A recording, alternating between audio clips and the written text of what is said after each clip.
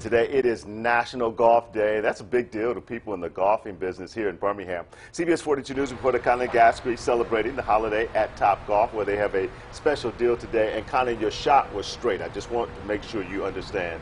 I thought your shot was straight.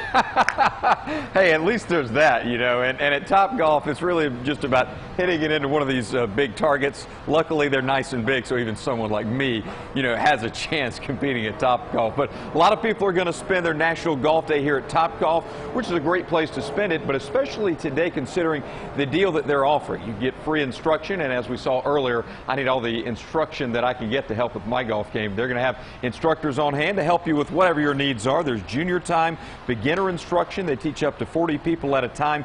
You get a 1-hour lesson with the director of instruction. She and the other instructors are sure to have a whole lot of fun promoting the game today. They absolutely love it. Our director of instruction actually is a former LPGA player, and she's also coached in college level as well. It's something that's always been kind of instilled in her, and she absolutely loves it.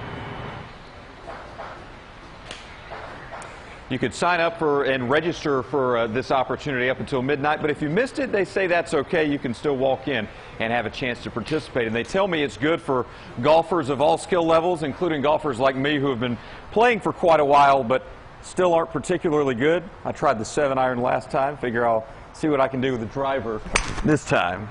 Well, still not great height on that, not the trajectory I was looking for, but hey, again, still pretty straight, and I still made it in the target there, so not bad. We'll talk a little bit more about Topgolf and what they're doing today coming up later in the show, but in our next hit, we're going to talk specifically about the region's tradition and everything that they have going on for the preparations that they're going to have for the tournament next week. Guys, back to you.